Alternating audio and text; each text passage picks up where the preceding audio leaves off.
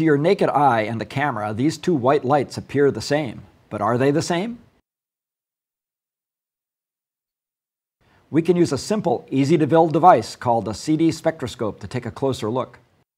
Notice the small eyepiece at the bottom of the cardboard tube underneath the left light. When we look through the eyepiece, we see a continuous color spectrum from red and yellow to green and blue. When we look at the light on the right, we also see red, green, and blue, but as a set of thin horizontal lines. So how are the two lights different? One is an incandescent bulb, the other is fluorescent. Watch the rest of this video to learn how to build and do investigations with your own CD spectroscope.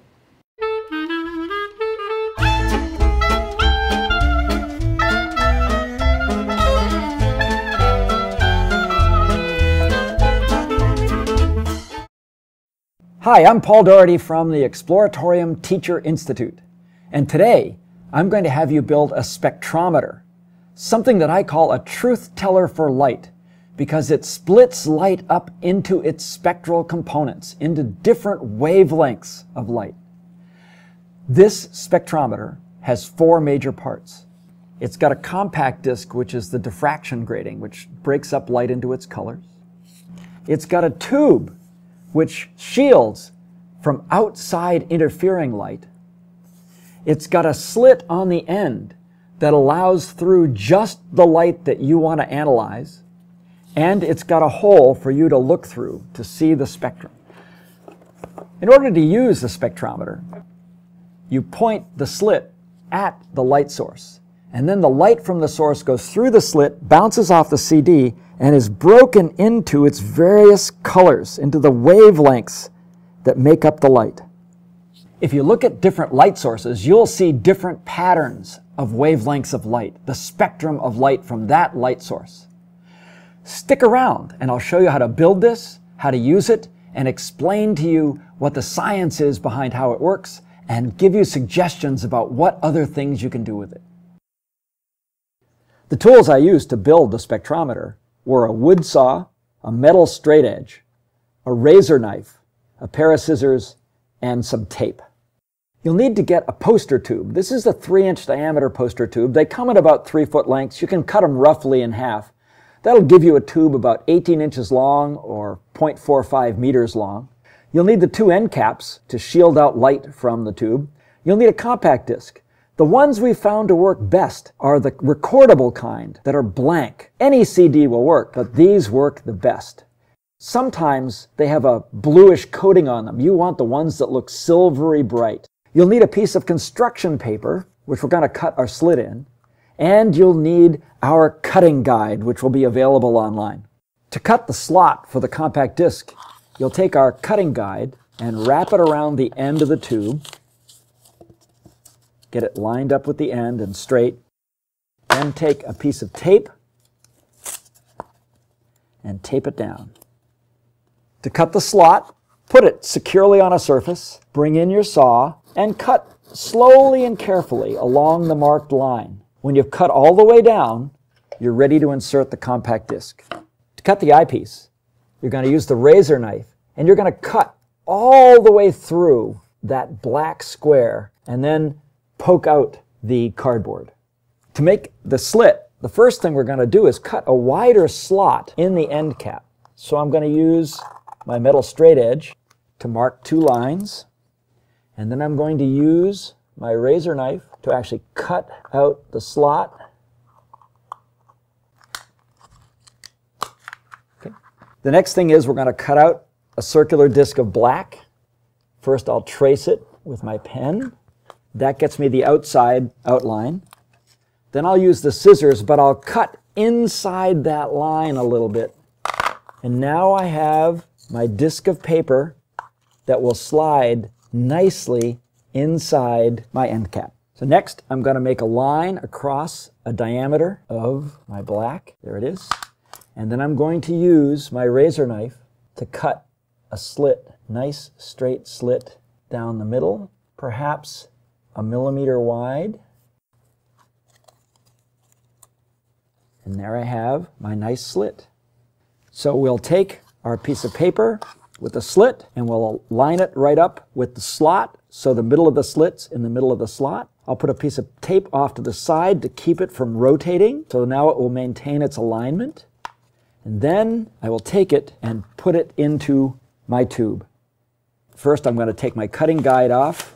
You'll see I've cut my slot for the compact disc. I'm going to punch out the eye hole. And now to put the whole thing together, I'll take my tube and I'll take the end cap without the slit and put it over the end with the eye hole in it to block light. I'll take my other end cap with the slit and I'll arrange the slit so that it's horizontal like the horizon while this hole is straight up. And then I can slide it in and I'll get the orientation correct. Next step, I'll put the compact disc into its slot. You can see how that fits really nicely. And the mirror faces the slit. And here's my compact disc ready to go. Here's what's going on. I've got a compact disc, and the compact disc encodes music into a spiral of pits. And those pits, when I look at them close up with a scanning electron microscope, form lines that are spaced apart just a little bit further apart than a wavelength of visible light. Now, when light hits a set of lines like this, it is bent to the side at an angle. And each different wavelength of light is bent at a different angle. Red light is bent more than blue light.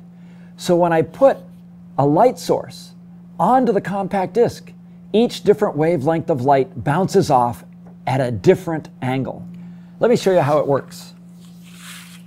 I have a compact disc and I have an incandescent light bulb that puts out all wavelengths of visible light.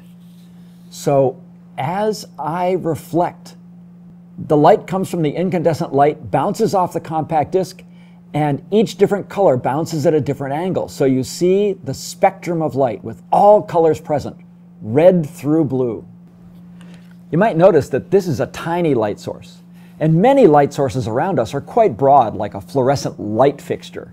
And in order to get a good spectrum, we need to have a small light source. That's why in our tube we have a slit. Well, you might think that, well, a slit isn't tiny. Well, a pinhole would work, but it's actually hard when you're looking through this tube to point a pinhole at a light source. By having the slit, I make it restricted enough to give me a good spectrum, but much easier to point at and find a light source. In summary, we have the compact disc with lines in it making a diffraction grating that breaks the light up into its component colors. We have a tube to shield against extraneous light sources. We have a narrow slit to restrict the light coming in to a small source. And we have an eye hole that lets me look in and see the spectrum of light. So now you have your very own spectrometer. What do you do with it? Start out in a room with an incandescent light. Point this at an incandescent light, look through the hole, and you'll see that all colors of light are present, the entire spectrum of light. Then look at a fluorescent light. You'll see the fluorescent, even though it might look white, just like the incandescent, has only certain colors of light present, and they show up as lines at different colors. Then you can go outside. Don't look at the sun, but you can look at a white cloud and get the same spectrum as the sunlight.